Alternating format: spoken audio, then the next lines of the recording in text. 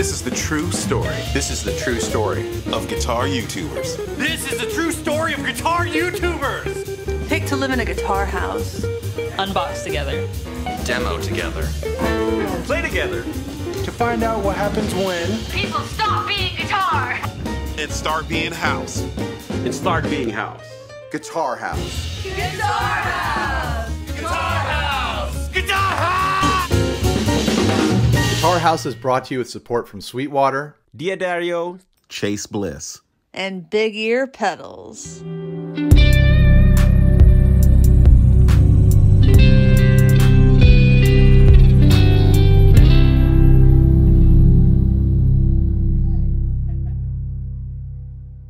Hey, Perfecto, it's good to meet you. It's good to work with you.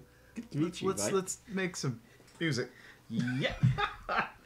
And if anybody's wondering how to pronounce Mike's channel name, it's Puisheen. It's the sound of a cartoon sword being unsheathed. Go ahead, do it with us. Puisheen. There you go. Yeah. Okay, so let's see. We'll play no tones. Come on in, Mike. You want it? Come on in. Let me find it.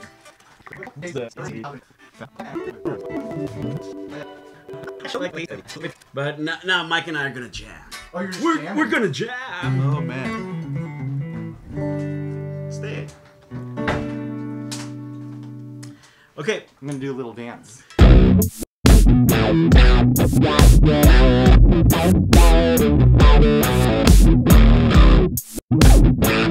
Conversation. Go for it.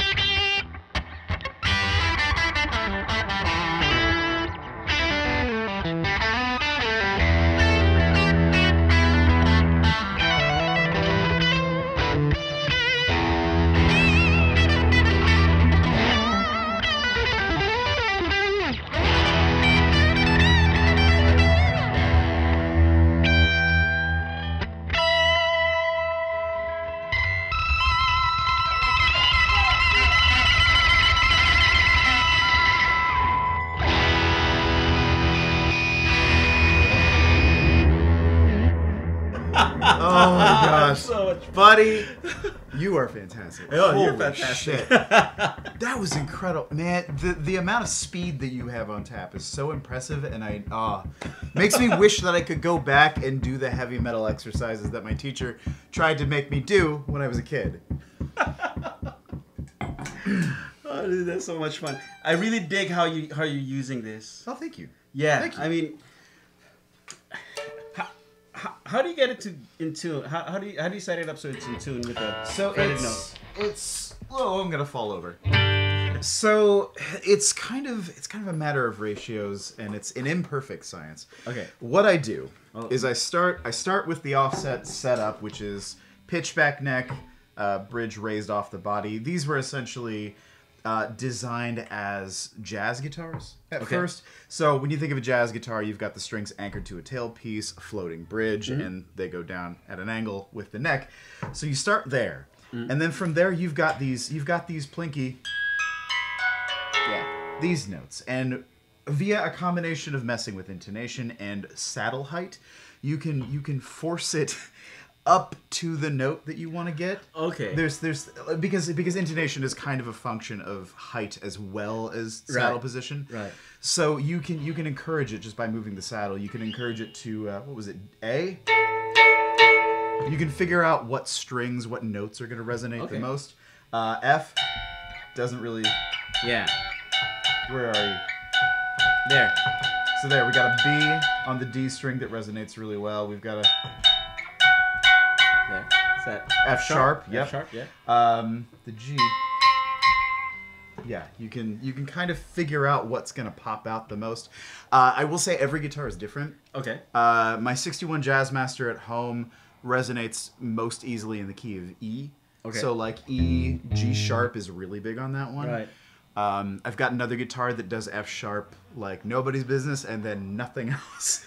So your own individual guitar, depending on manufacturing tolerances, like the exact position of the bridge, the exact position of the neck, everything will be a little bit different. But I find in my experience, every offset can do those things. Okay. And I mean, hell, like other guitars with a trapeze tailpiece, like an ES345 will also do that. You just need to mess with the setup, the string gauge a little bit. Okay. So it's kind of a fun trick that I learned, and I've figured out how to employ. That has saved me many of times, because if I don't know what else to do, like during our jam, I'm like, all right, it's time to do something that sounds impressive because I'm lost. No, it's great, and before filming, you were doing some textural things with it too. It's very cool. Something, was it like this? Was it? Yeah, exactly.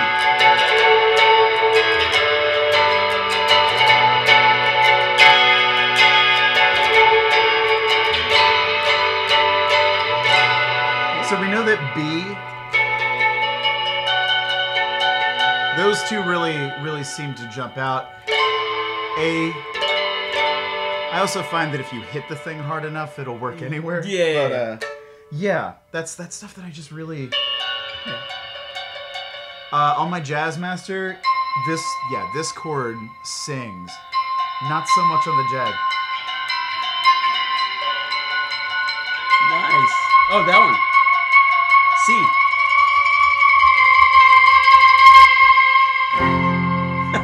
Sadly, you can't really. I don't know. Can you do that on a Silver Sky? Yeah, it's a little more like, since this is so short, the pitch is like really high. And whereas here you have all this length that you have more room to like tune it up. This is why I struggle when I use more of the modern Jazzmaster models, because they've moved the vibrato closer. Okay. And it messes things up for me. So like when I was having Creston build my baritone, Creston Lee made me an all-black Vader baritone, and he usually has the vibrato moved closer, but I was like, it needs to be 5 inches. I'm not going to be happy unless I've got the vintage position with the extra length. Right. So yeah, it's just a weird, quirky thing. Sonic Youth, Wilco. I'm struggling to think of other good examples that use this, but it's such a cool textural sound. I'm always trying to find ways to work it in. Right. Probably a little too much. Probably to the detriment of the music at some point, but hey. Okay, so this actually made, because I've never had an offset guitar. My first offset guitar arrived a couple of months ago from PJD Guitars. Oh, which one did you get? The St. John, their offset looking one. I don't know that one. They're a company based out in the UK, and they're getting really big. Good. They've started building guitars for other brands too. Mm-hmm. So I got their offset style, which is the St. John, but it's a hardtail and with humbuckers. Humbucker bridge, P90 neck. So that's a cool combo. It's a fun combo, but it's not this. You don't. Does it have like a Strat hardtail? Yeah, it's like a hip shot. Well, why don't you do this? Why don't you use this? I've never messed with the Silver Sky. Let's try it. Let's trade. Also, can I say the colors really go well together? Yeah, I know.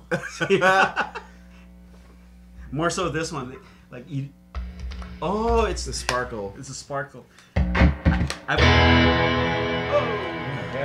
my god. John Mayer, what gives?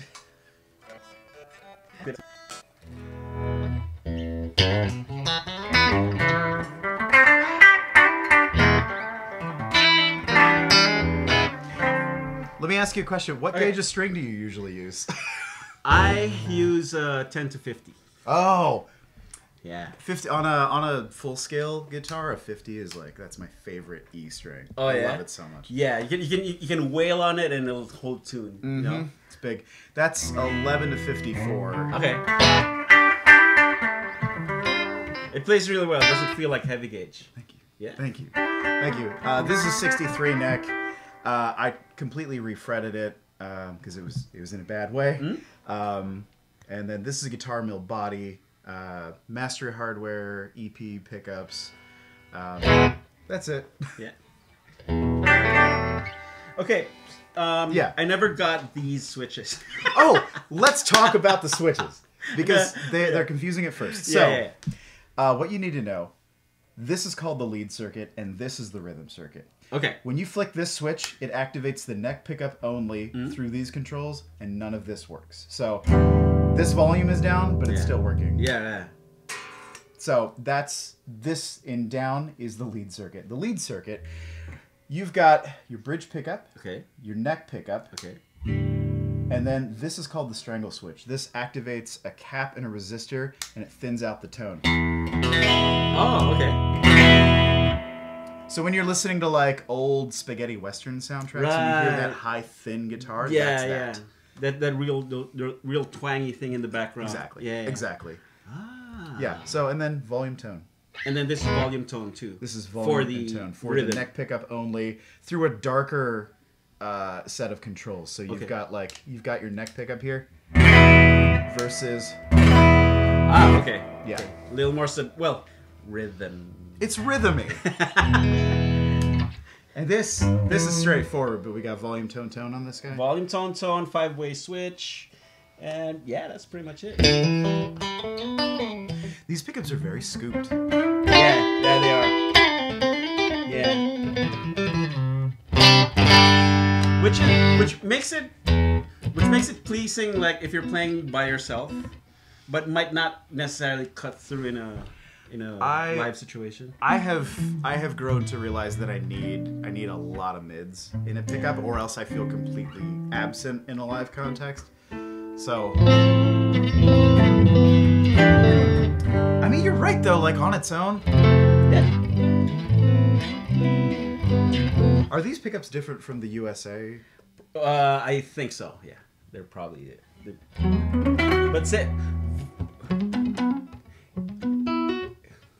same voicing, I think. Okay.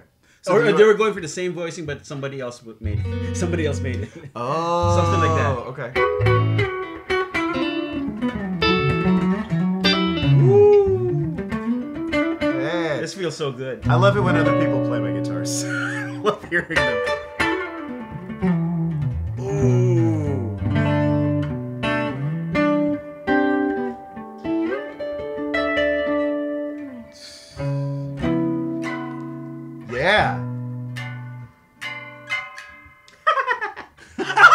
I love this.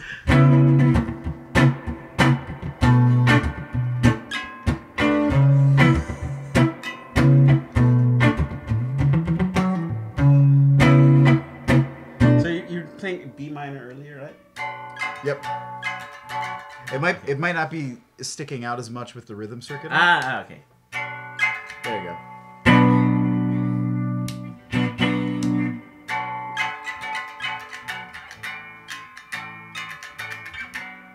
And this is so cool. It's so weird, right? Yeah. It's almost like an ambient filter type thing. Yeah, So yeah.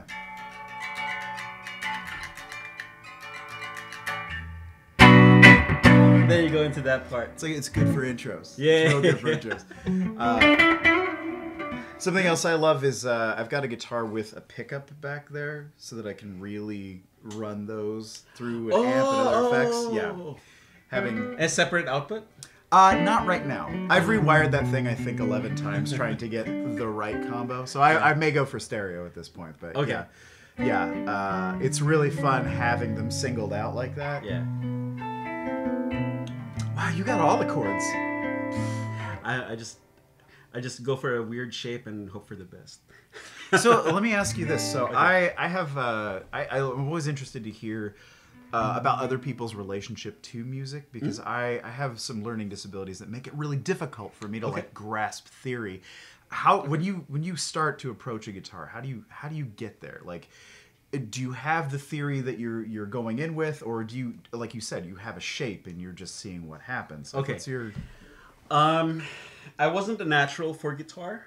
Oh, really? I wasn't. I never was. It took me 4 lessons to learn to tune the guitar. It took me longer than that. You're fine.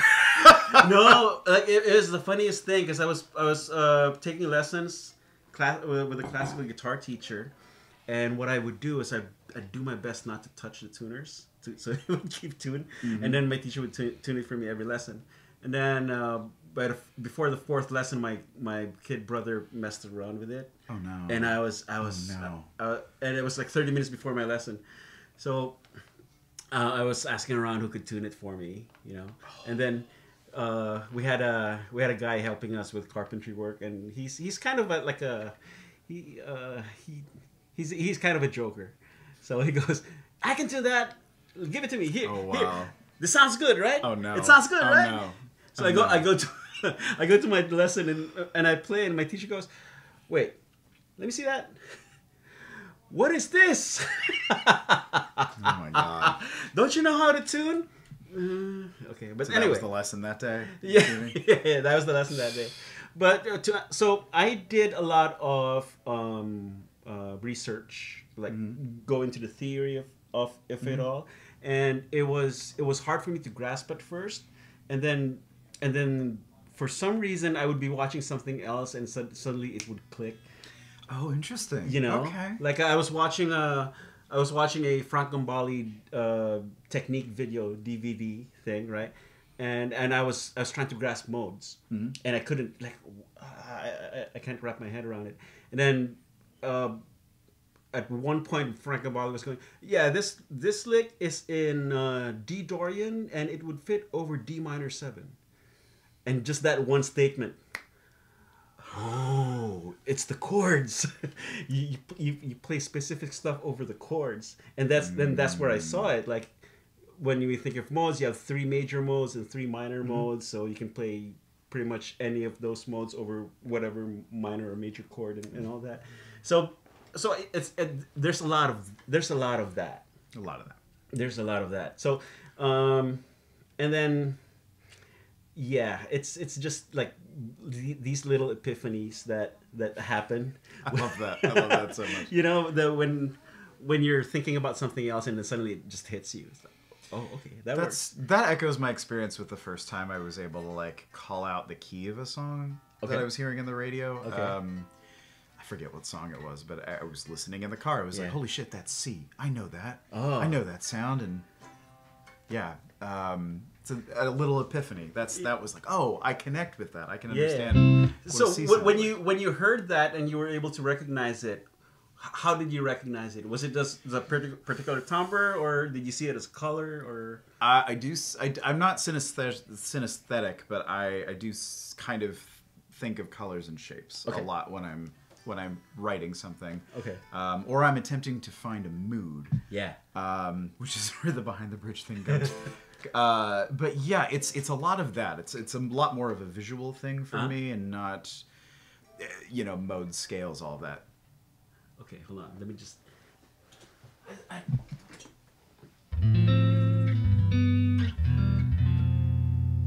I think it's still going. Yeah, I think. Yeah, Yeah, right so in the corner. 29 minutes. I'm used to like the 30-minute cap. So am I. So it's like, Earlier this morning, I was like, "Oh, we're getting there." yes, and then you mentioned earlier that you have a hard time learning this stuff. Yeah, Like, stuff like this. It happens. It comes out when I try to read music. It becomes a wash on the page. Okay. That's always been a struggle for me. Every year, I will pull out my sheet book music and I will try to follow along with it. And I'll get a couple good days in, and I'll feel good, and then I'll hit a wall where everything starts running together. Which kind of also happens when I try to read a foreign language that I don't speak. Okay. Or that I'm learning. It takes a long time for me to like get past that. Right. So yeah, it's been a roadblock for me for sure. I'm still not a very good reader. Mm-hmm. I'm a lot better than when I started out. What helped me was when I was playing in an ensemble, like a quartet. Okay. Being immersion, kind of like a language. Like, Yeah. That makes a lot of sense. Yeah, and also, with what kind of sheet music are you trying to read? This is 5-line type stuff. Okay. Tab is a little better for me, but I lose my place frequently. Right. So, no, I mean, like how many voices? So, this is just one. This is just one solo voice. guitar. I just okay. get lost. Yeah. Yeah.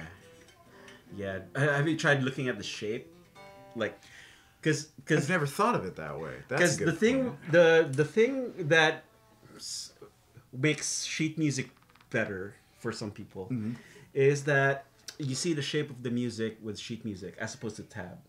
Tab is one plane. That's right. Okay. Well, sheet music, if you see it rising, then it tells you that it's going up in pitch, and if it goes down, then it goes down in pitch.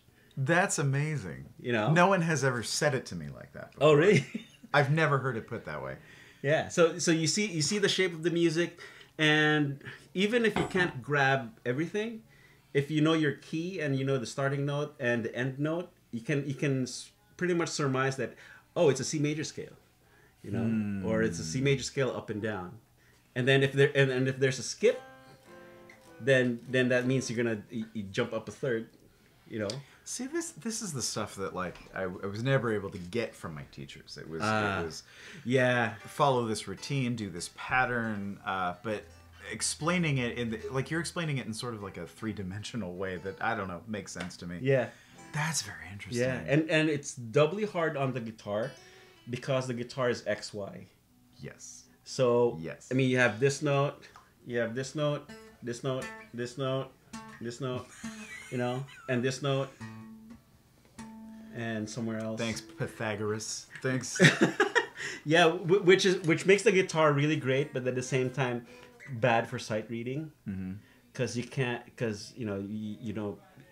for one thing, you're only limited in a position. Yeah. So when you have a wider range, then there's an extra challenge added in.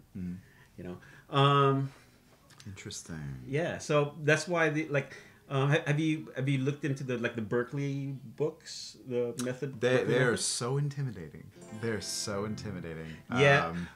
It's intimidating. But the reading exercises are grouped in positions. Oh. So you read a line here, and then work it out so that you can read the same notes in this position and then in this position and all that. And that kind of helps. Maybe that would help. That'll help. And once you get used to it, when you see a range of notes, then automatically you're like, oh, I need a low D and a high D. Then automatically you're here. And yeah. Interesting. Yeah. Okay. Yeah, but that could help. I'll look into that.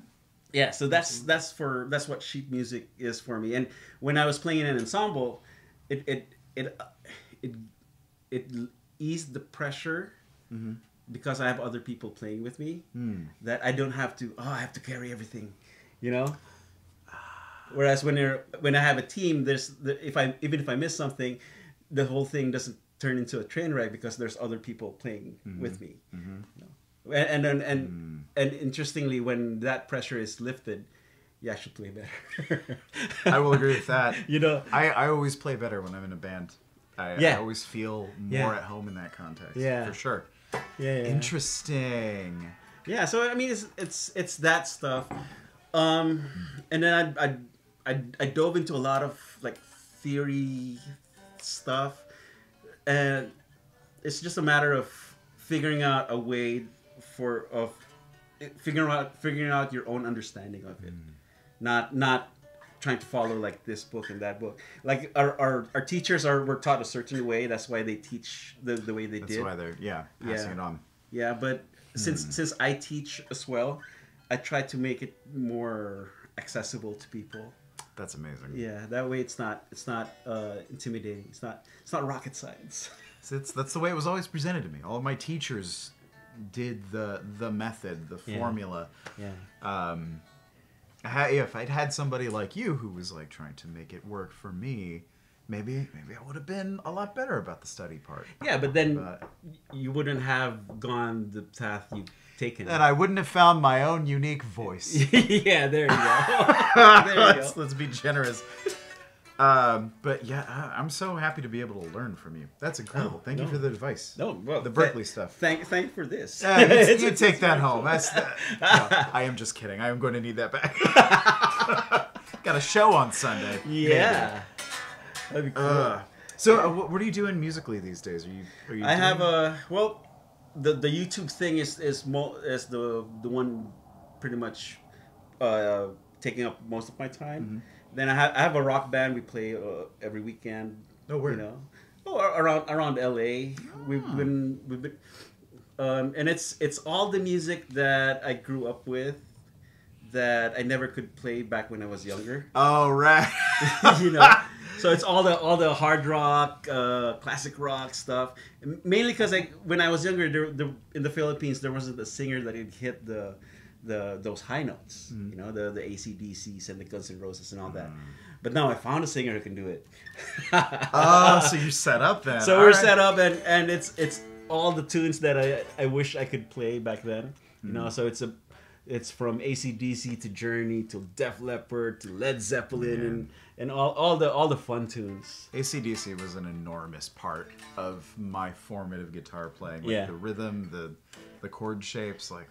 The sound. I've only gotten into them recently, like really? ever since I joined this band. Interesting. Yeah. So as someone who has played way more complicated stuff, what are you finding? What's the nugget for AC/DC? What's the thing that you're finding that you're like taking away from it that you're enjoying the most? Oh, it's this.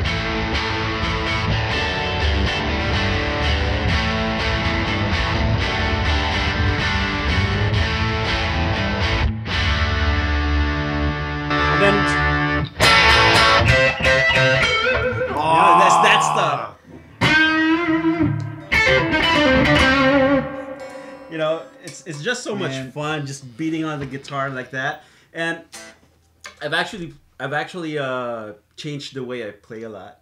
You know? Really? Yeah, just to get like how have you changed? I want to hear about that. I used to like be Mr. Shreddy with the legato and all that, you know. But I found that if you do that in a rock band like AC/DC stuff, it doesn't cut. It doesn't cut. You know.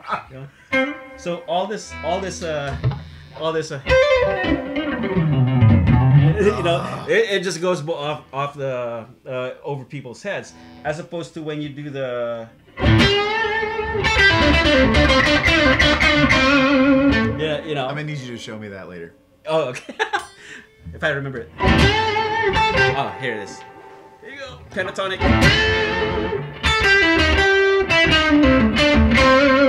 I always had trouble with the.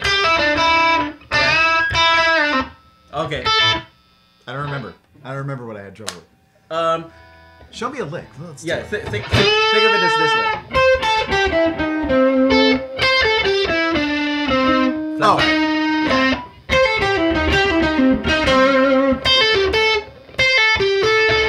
What? Yeah, okay, hold on.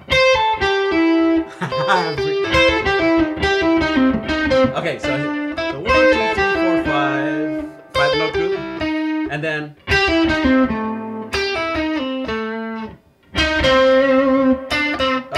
yeah, there you go. Little more stanky that way. Yeah. See, yeah, it's when you play him fast, that's when I get lost. No. Like, wait a second. Slow down. Yeah, so that's what makes it tricky, because you're used to the pentatonic thing. Yeah. Yeah. It's the same move. 1, 2, 3, 4, 5. 1, 2, 3, 4, 5. Do a cross. Yeah. Yeah, there you go.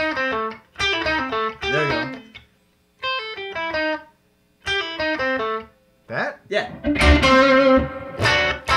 Yeah, or the flat 5. Yeah, there you go.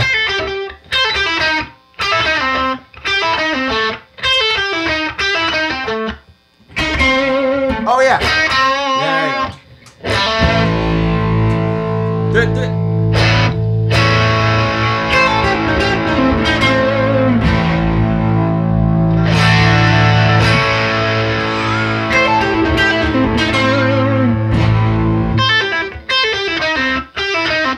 I will work on it.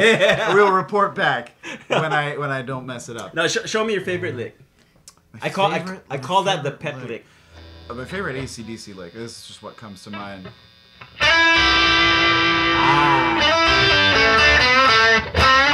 It's been a while. Excuse me.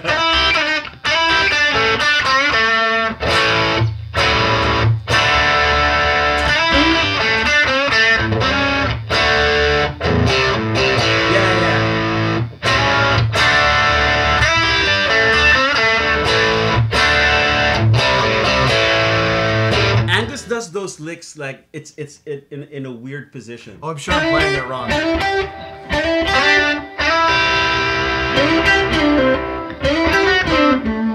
Yeah.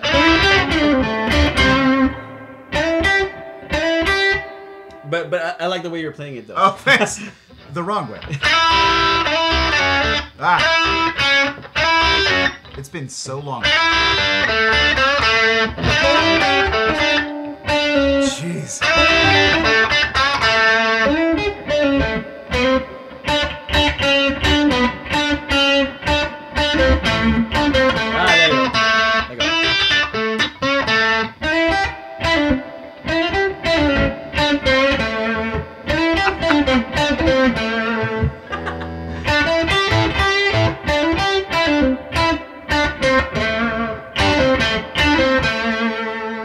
There you go. I got a weird way of doing it.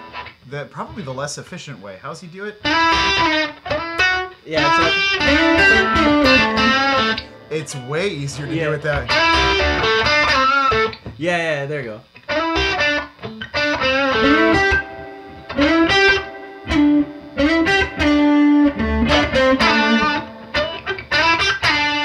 Yeah, and then there. It's way easier than. No, but switch position. You're probably going off by the sound because that's twangier. I do. That's I do a like lot a little bit of twang.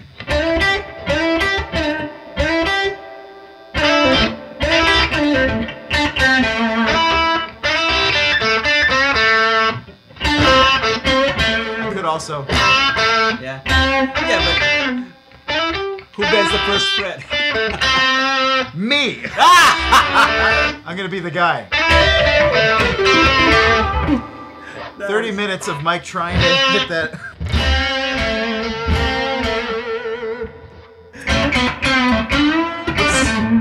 What's your vibrato exercise? What did you? How did you develop that? Okay. Because I just sit around. And it doesn't seem to be helping. I just do that for hours, and it doesn't seem to be sticking. Do a vibrato just on the without the bend, just on the note without the bend. Just on vibrato. I usually I do the BB King. Yeah. Okay. That stuff. Nice. I've the way I teach my students is instead of pushing just one direction, you think of it as you're touching your fingertip to other side of the string. Yeah. Oh, it feels weird. Oh. Yeah. Oh, I get that. Because if you just go one direction, the tendency is to go sharp. Yeah.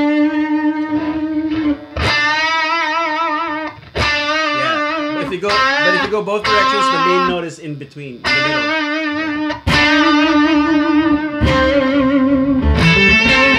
Yeah, there you go. That's a little stankier. Yeah. Wow. Okay, I'm going home for some things to work on.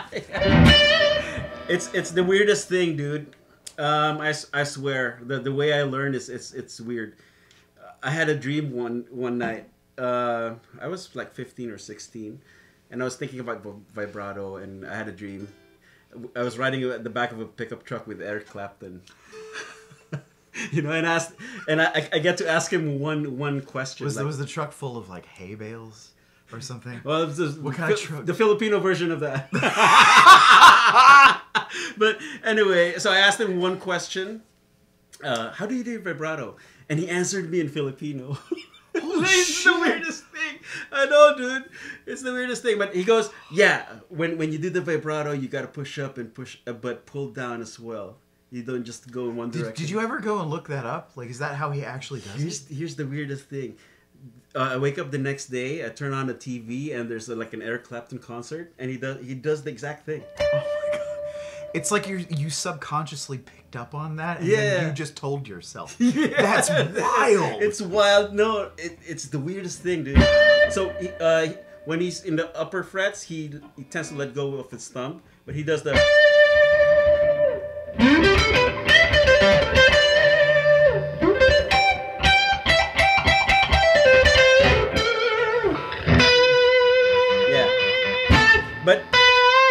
But explaining it that way, it's you get a visual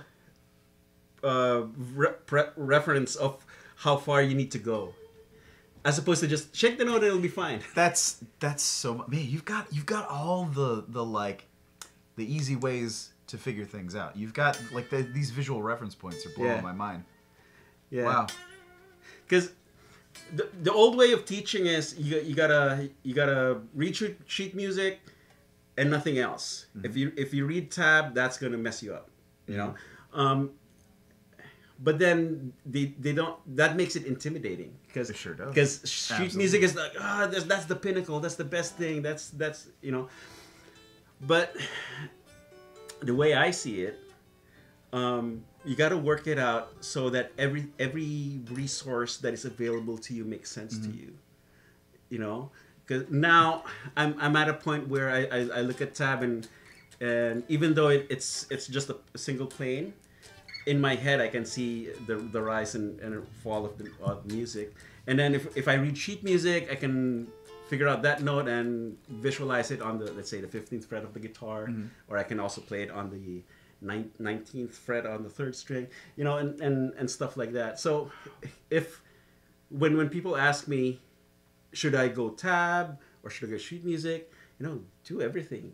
Do everything. Yeah, go with whatever makes the most sense to you, because in the end, it's you're the one making music. Exactly, it's me. Yeah. It's all about me. Yeah. All me and nothing else. See, it's got to make sense. Oh, well, that's so helpful. Thank you for. Oh, it's my pleasure. Do I owe you anything for the? You just gave me a whole lesson. You got it. What do you call it? You gave me the pleasure of your company. Oh, you old softy. I appreciate that. It's really good to hang out with you. I'm so glad that we ran across each other this week. Awesome. Yeah, likewise, dude. Buddy, yes, rules. Okay, so I don't know what this video will be about. Oh, we've been recording this whole time. This whole time, but it's all about Guitar House. Guitar House. Guitar House. Guitar House. Like, share, subscribe.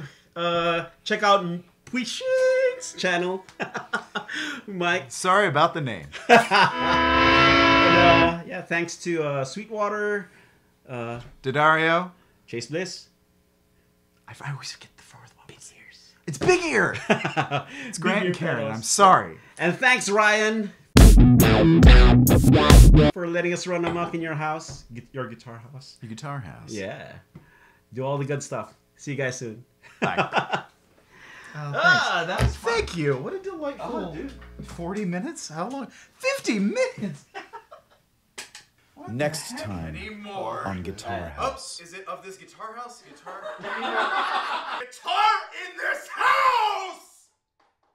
What? Can I have one more? Guitars in this house! Man, these white people crazy.